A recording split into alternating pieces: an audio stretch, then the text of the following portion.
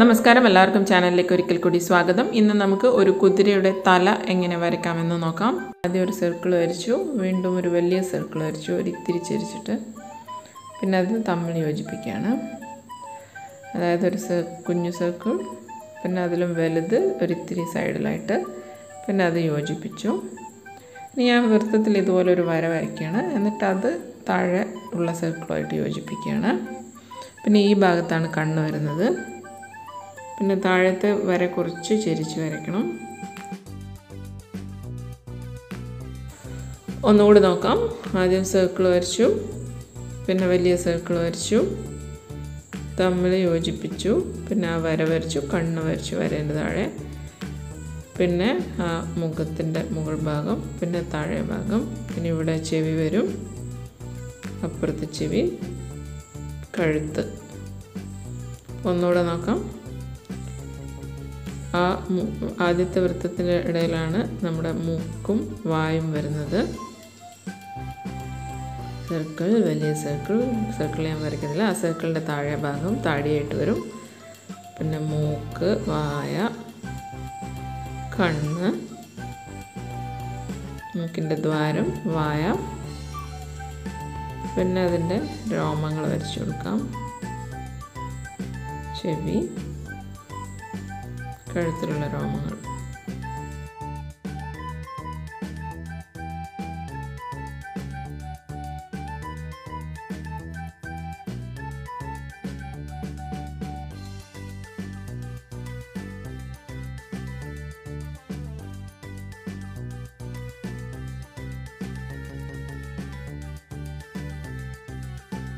നമുക്കൊന്നുകൂടി നോക്കാം. ആദ്യം 2 സർക്കിൾ വരച്ചു, പിന്നെ അത് ജോയിൻ ചെയ്തു.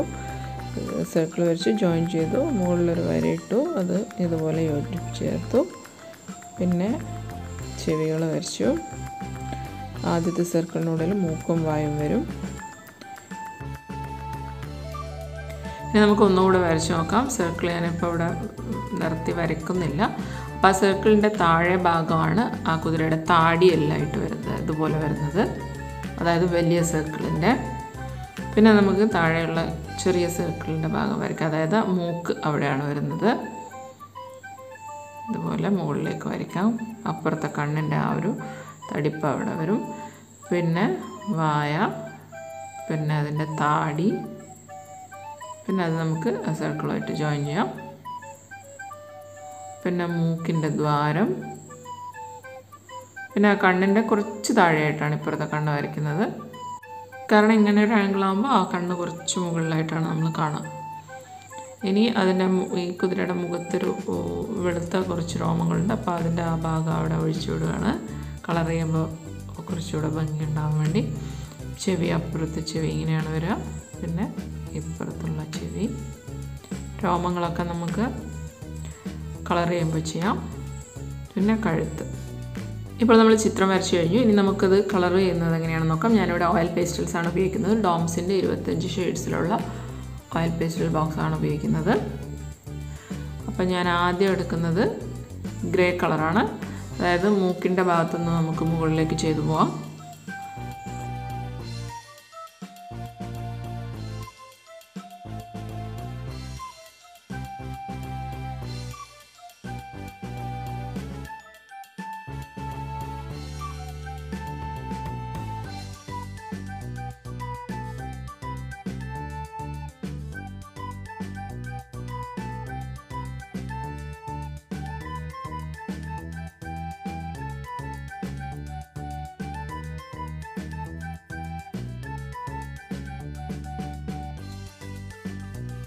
ഞാനൊരു ഇയർബഡ് കൊണ്ട് അതൊന്ന് ലയിപ്പിച്ച് ചേർക്കുകയാണ്. നിങ്ങൾക്ക് ടിഷ്യൂ പേപ്പർ ഉപയോഗിക്കാം, തുണി ഉപയോഗിക്കാം, കോട്ടൺ ഉപയോഗിക്കാം, കൈ വിരലുകൾ തന്നെ ഉപയോഗിച്ചും ബ്ലെൻഡ് ചെയ്യാവുന്നതാണ്.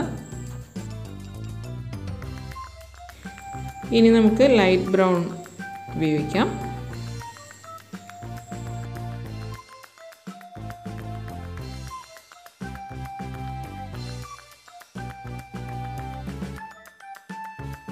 ഇനി ഞാൻ വീണ്ടും ഗ്രേ തന്നെ എടുക്കുകയാണ്. അതൊന്ന് കൂട്ടി യോജിപ്പിക്കാൻ വേണ്ടി ഒന്ന് ബ്ലെൻഡ് ചെയ്ത്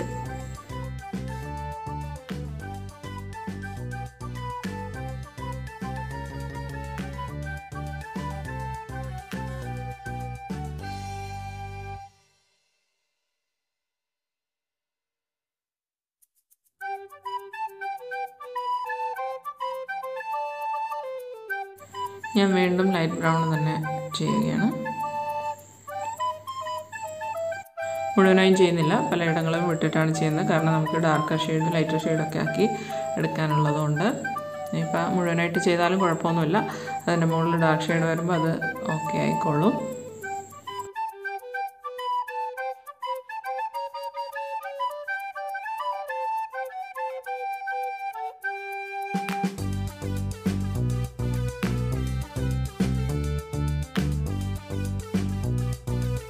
അടുത്ത ഞാൻ എടുക്കുന്നത് ബ്രൗൺ ആണ്.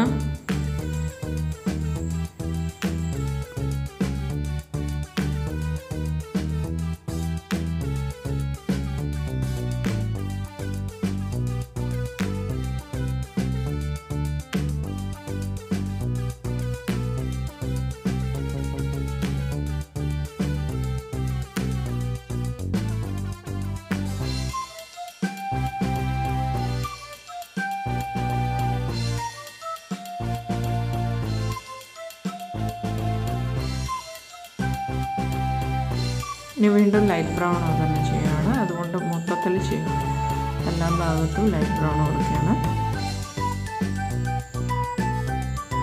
ഫില്ല് ചെയ്യണമെന്നില്ല, ഗ്യാപ്പ് വന്നാലും കുഴപ്പമൊന്നുമില്ല. നമ്മളത് ബ്ലെൻഡ് ചെയ്ത് ചേർക്കും, അതുകൊണ്ട് കുഴപ്പമൊന്നുമില്ല.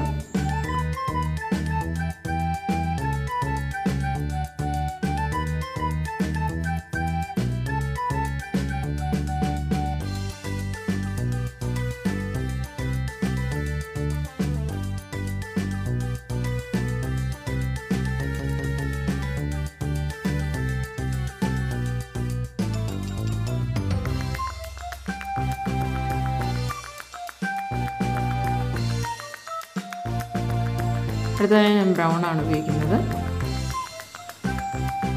അതും കൂടെ ചെയ്തിട്ട് നമുക്ക് യോജിപ്പിക്കാം. ഡാർക്ക് ഷെയ്ഡ് വരുന്ന ഭാഗത്തൊക്കെ ബ്രൗൺ കൊടുക്കുകയാണ്.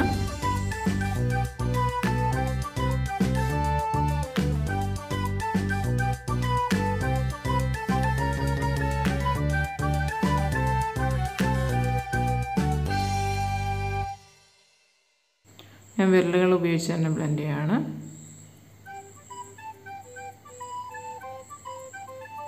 നമ്മുടെ ഇയർബഡിനേക്കാളൊക്കെ കൂടുതൽ നന്നായിട്ട് ചെയ്യാൻ പറ്റുക വിരലുകൾ കൊണ്ട് തന്നെയാണ്. പിന്നെ കുഞ്ഞു കുട്ടികളൊക്കെ ആകുമ്പോൾ കൈവേദനയ്ക്കൊക്കെ ചെയ്യാൻ സാധ്യതയുണ്ട് കുറച്ച് അധികം ചെയ്യുമ്പോൾ. അതുകൊണ്ട് ഇയർബഡൊക്കെ ഉപയോഗിക്കാം. പിന്നെ കയ്യിലാവുന്ന പ്രശ്നമില്ല. ഈ പേസ്റ്റിലാകുമ്പോൾ നമ്മുടെ കയ്യിലാവും, ക്രയോൺസ് പോലെയല്ല. അപ്പോൾ കുഞ്ഞു കുട്ടികളാകുമ്പോൾ ഇയർബഡോ അല്ലെങ്കിൽ കോട്ടണോ അങ്ങനെ എന്തെങ്കിലും ഉപയോഗിക്കുന്നതായിരിക്കും നല്ല. ടിഷ്യൂ പേപ്പർ കൊണ്ട് നന്നായിട്ട് ബ്ലെൻഡ് ചെയ്യാൻ പറ്റും. ഇപ്പം ഞാൻ എടുത്തിരിക്കുന്നത് ഡാർക്ക് ബ്രൗൺ ആണ്.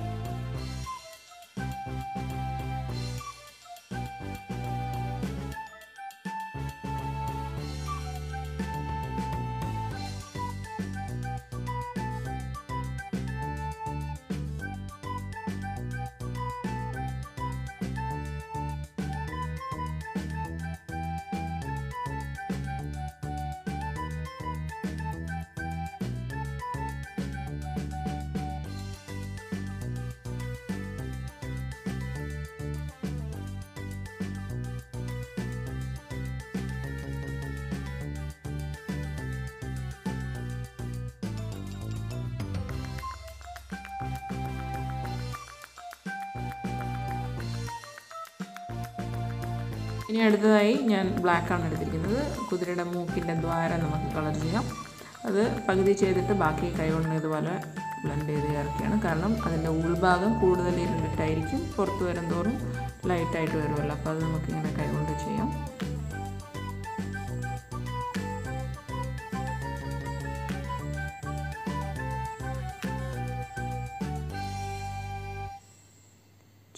കഴുത്തിൻ്റെ വായുടെ ഭാഗമൊക്കെ ഡാർക്കായി കൊടുക്കാം.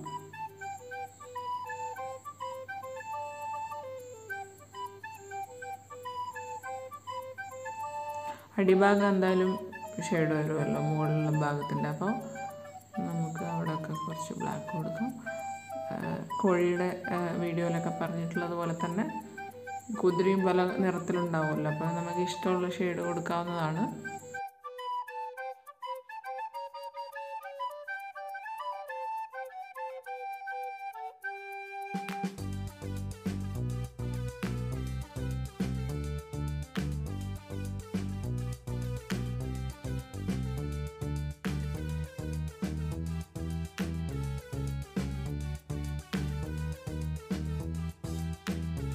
കുതിരയുടെ മുഖത്ത് ഒരുപാട് പേശികളൊക്കെ ഉണ്ട്, മസിൽസ്. അപ്പോൾ അതൊക്കെ വരുന്ന ഭാഗങ്ങളൊക്കെ നോക്കി നമുക്കിതുപോലെ ഡാർക്കും ലൈറ്റും ആക്കി ഷെയ്ഡ് ചെയ്ത് കൊടുക്കാം.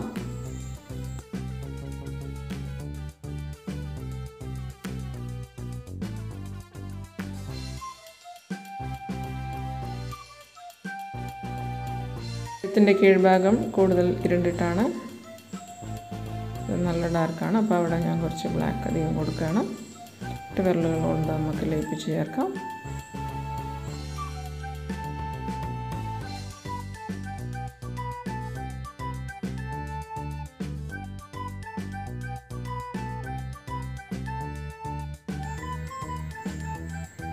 അതുപോലെ കഴുത്തിനൊരു ചെറിയൊരു മടക്ക പോലെയുണ്ട്, അപ്പോൾ അത് കഴിഞ്ഞിട്ട് ഉയർന്നൊരു ഭാഗമുണ്ട്. നമ്മുടെ പശുവിനൊക്കെ അങ്ങനെയുണ്ട്. അപ്പോൾ ആ ഭാഗം കുറച്ച് ഡാർക്കായിട്ട് കൊടുക്കാം. അപ്പോഴാണ് നമുക്ക് ആ ഒരു മടക്ക് മനസ്സിലാവുകയുള്ളൂ.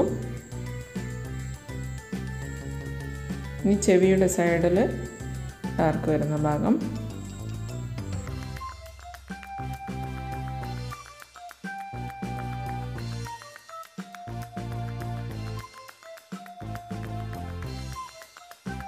പിന്നെ ചെവിയുടെ ഉൾവശം കറുത്തിട്ടാണ് ഉണ്ടാവുക, ഇരുണ്ടിട്ട്.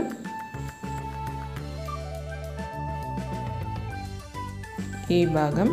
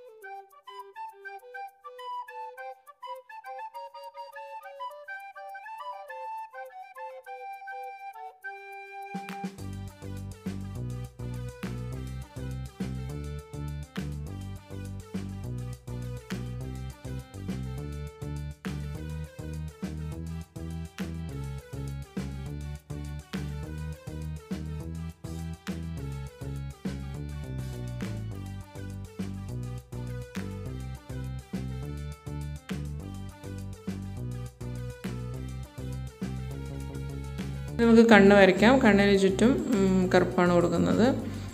കണ്ണ് ഓയിൽ പേസ്റ്റിൽ കൊണ്ട് ചെയ്യാൻ കുറച്ച് ബുദ്ധിമുട്ടാണ്, കാരണം അതിൻ്റെ വലുപ്പം നേരിയ ഏരിയ ഒന്നും നമുക്കിതിനെ കൊണ്ട് അങ്ങനെ ചെയ്യാൻ പറ്റില്ല. ഞാനിപ്പോൾ യെല്ലോ ആണ് എടുത്തത് ആദ്യം, പിന്നെ ലൈറ്റ് ബ്രൗൺ ആണ്, അത് കഴിഞ്ഞ് ബ്രൗൺ ആണ് എടുത്തിരിക്കുന്നത്.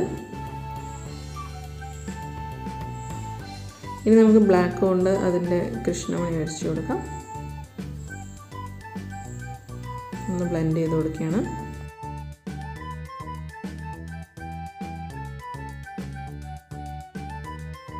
വീണ്ടും ബ്ലാക്കാണ് ഉപയോഗിക്കുന്നത്, ഒന്നുകൂടെ അത് ഡാർക്കാക്കാൻ വേണ്ടി. കൈകൊണ്ട് തന്നെ ഞാനൊന്ന് തേപ്പിച്ച് ചേർക്കുകയാണ്. വീണ്ടും ഉപയോഗിച്ചിരിക്കുന്നത് ബ്രൗൺ ആണ്. ഇനി ഞാൻ കൺപീലികളാണ് വരച്ചു കൊടുക്കുന്നത്. അത് വരയ്ക്കുകയല്ല, ഇതുപോലെ ചുരുണ്ടി എടുക്കുകയാണ് ചെയ്യുന്നത്. സ്ക്രാപ്പിംഗ് ടൂൾ കൊണ്ട് ചുരുണ്ടാണ്. നിങ്ങൾക്ക് കൂർത്ത എന്ത് വസ്തു ഉപയോഗിച്ചും ഇതുപോലെ ചുരുണ്ടിയെടുക്കാൻ പറ്റും. ഒന്നുകൂടെ ബ്ലാക്ക് ഉപയോഗിക്കുകയാണ്.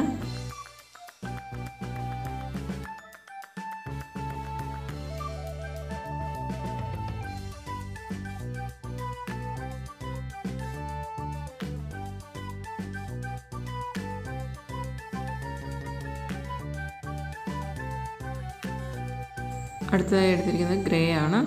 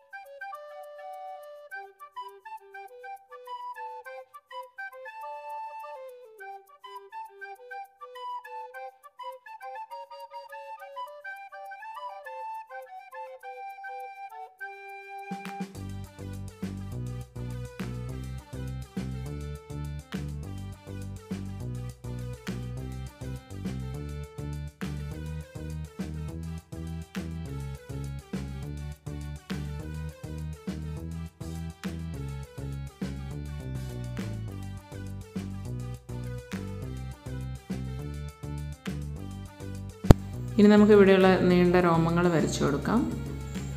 മെയിൻ മലയാളത്തിൽ കുഞ്ചിരോമം.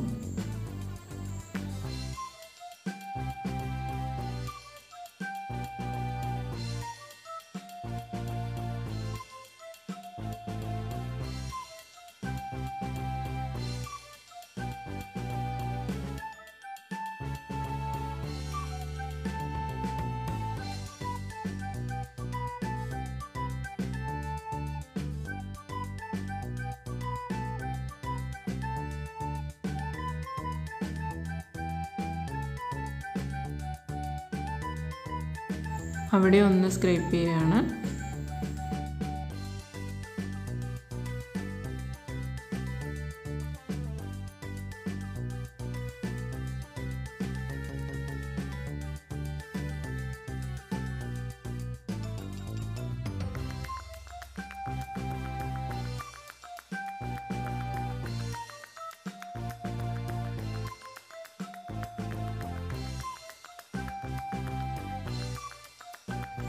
അപ്പോൾ നമ്മുടെ കുതിരച്ചിത്രം ഏതാണ്ട് പൂർത്തിയായി കഴിഞ്ഞു. നിങ്ങൾക്കെല്ലാവർക്കും ഈ വീഡിയോ ഉപകാരപ്രദമായിട്ടുണ്ടാവുമെന്ന് വിശ്വസിക്കുന്നു. Please subscribe my channel for more art related videos. Thank you for watching.